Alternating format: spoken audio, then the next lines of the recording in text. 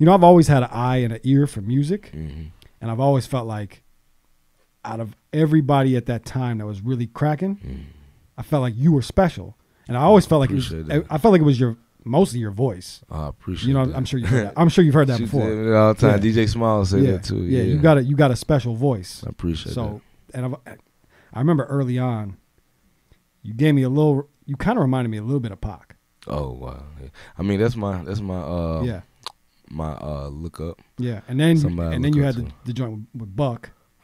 That's probably my all-time favorite. Which one? Money in the Bank. Money in the Bank. Yeah. I wanted 50 on there so bad. Oh my God!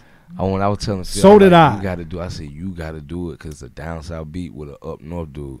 If you get on there, it's gonna go crazy. Why wouldn't he do it? I don't know. Damn it! You know, at the time, I think 50 was still hurting from that game situation. Like he really fucked with that shit. He really fucking with that shit for real. I can tell because he was fucked up about that shit. Were you around him at that time? I had just came in. With the game shit? I had just came in. So you did you get to see any like what was really happening behind the scenes firsthand? I just heard both. It's Bryce Davis on the check-in, and we got a new interview from Lil Scrappy. We're live on Lake Street where he talks about his experience with G-Unit. You know, he speaks on his single Money in the Bank that came out back in 2006, which featured Young Buck. And, you know, I always wondered myself why 50 Cent wasn't featured on the record, especially with Scrappy being a new signee to G-Unit at the time.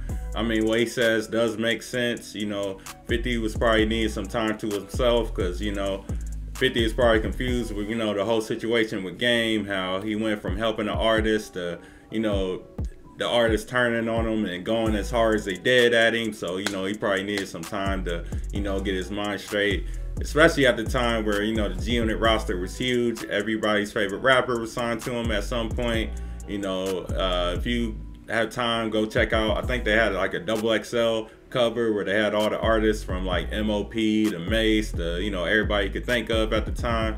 But yeah, I definitely think that would have made sense. I mean, it's a down south beat, but it was slow and definitely slow enough for 50 to catch, you know, without adding a bounce flow to it, you know, so definitely would have made sense to me.